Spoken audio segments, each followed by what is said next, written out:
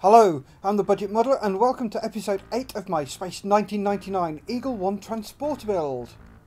Here, I'm looking at the supports for the rocket motor assembly and I'm going to be attempting to attach them now.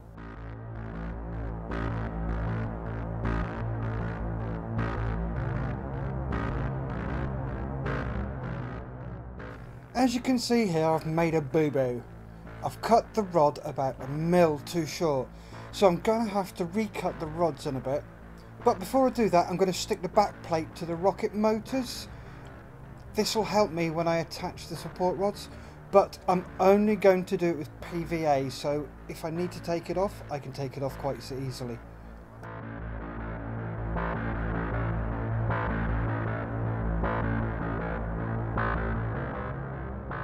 There we have that glued, so I'll put that to one side, let it set.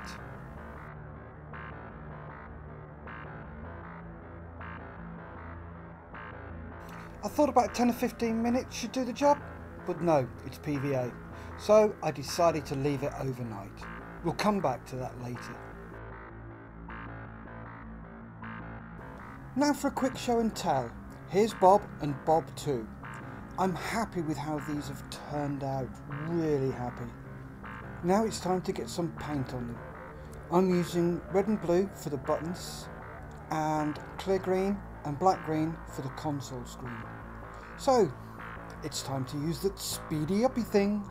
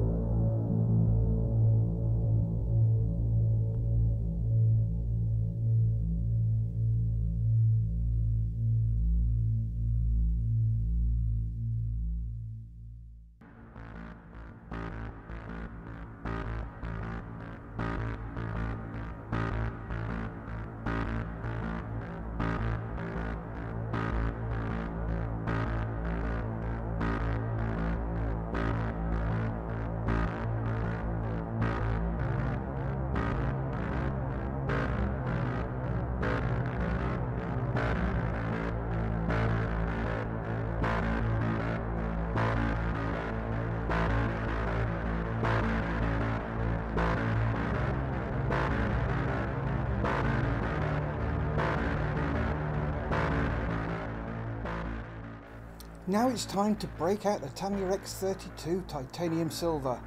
This is a great colour as it can cover an absolute multitude of sins, as well as act as different types of silvers.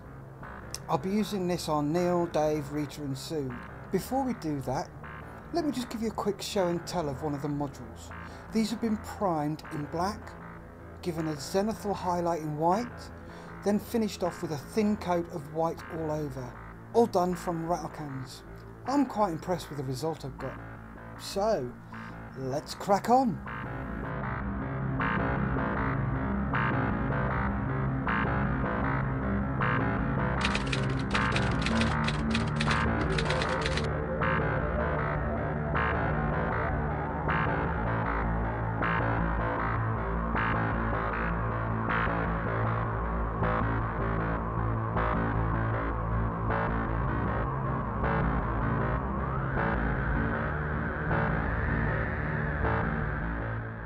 So there's the painting of Neil, Dave, Rita and Sue complete. All they need is a quick wash and they should be good to go. Now it's time to crack on with the VIP pod and get the rest of the sanding finished on that bad boy. Are you ready for the speedy uppy thing? Well, here goes, even if you're not.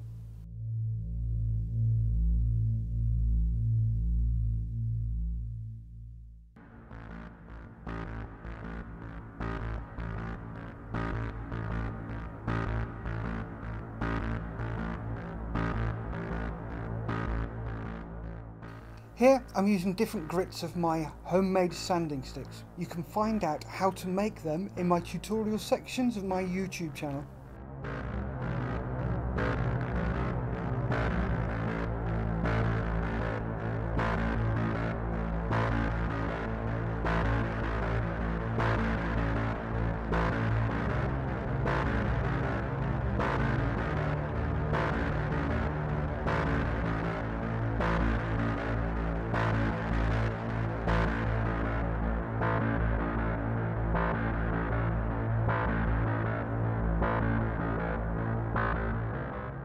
Well, that's the VIP pod sanding done. That was about 45 minutes work, rattled down to about a minute. Thank God for the speedy uppy thing. Right, back to the engines. Time to recut those rods I miscut earlier and get them attached. So, here goes.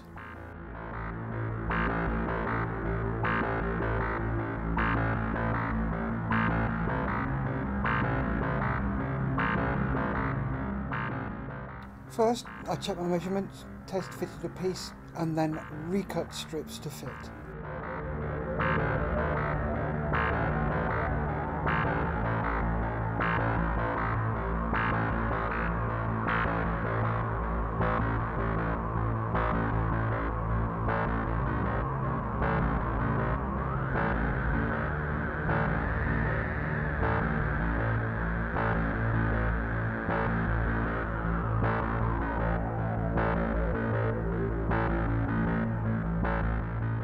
It looks like I've broke the PVA bond here, but not to worry, it holds together firmly enough so I can carry on doing this a lot easier than it was before.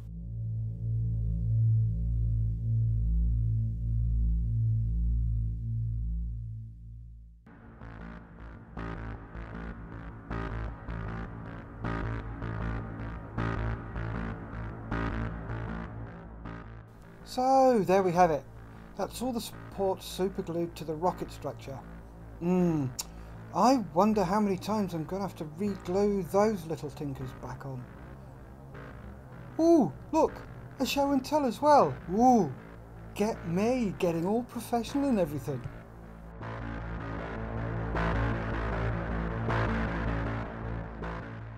Now to move on to other parts of the rocket motors.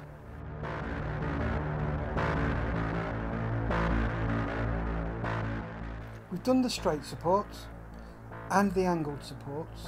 Now it's time to look at how we can do these curly-whirly supports, which you can also see here on this page. I've decided to use soldering wire, lead wire, whatever you call it in your part of the world, but from now on it's soldering wire, as the tubes that go through to the different parts of the rocket motors. So I'm just going to be measuring up and gluing them all together.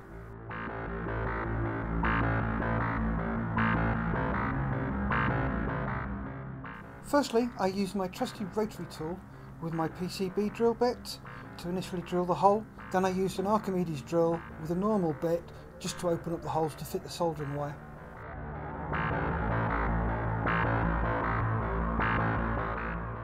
With the holes cut, it was time to cut lengths of soldering wire and glue them into place. So let's crack on with doing those.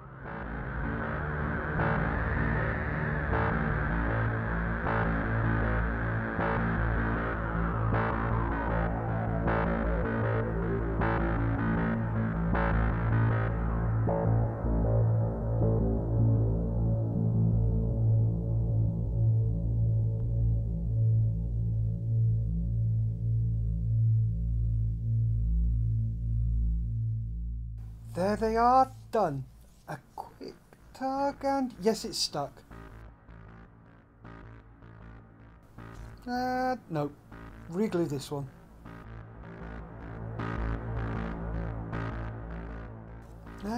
Nope. Re-glue this one too.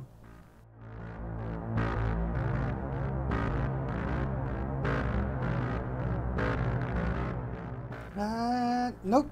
Re-glue another one. And another. Oh, 50% failure. Ouch. All done, I hope, but I doubt it. Oops, I'm getting ahead of myself there. That's another episode story. Now it's time to look at the routing over the rocket chambers and how we're going to do that.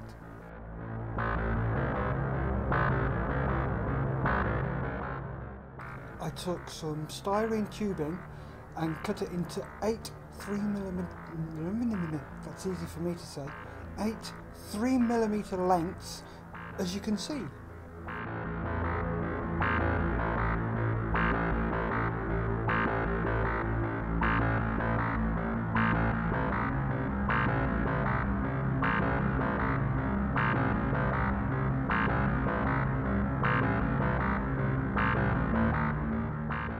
was having trouble with the razor saw, so I decided to try something different. I bought a load of these razor blades from AliExpress ages ago, and now they're going to come into their own.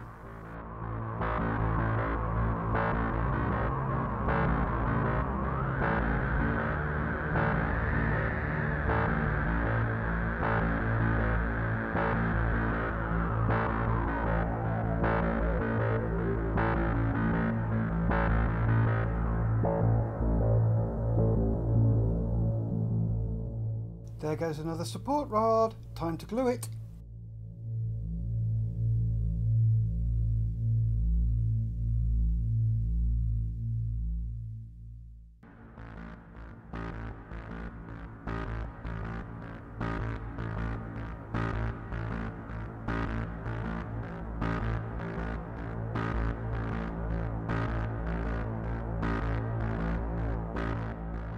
Once I'd cut them to length, I got my trusty reversible tweezers, put them in one by one and filed out a groove with my rounded metal file.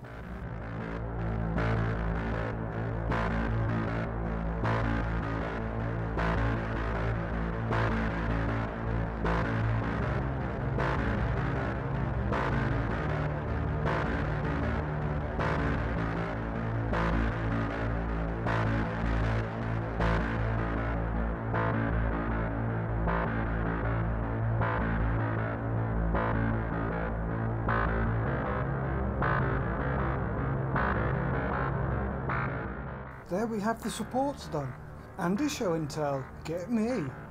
Well, this seems like a good place as any to end this episode, so that's where we are with this build. Please remember, if you like what you see, subscribe to my channel, help it grow, get the message out there to as many modelers as possible. Like the video and ring my bell. Remember, stay safe, keep on modelling guys.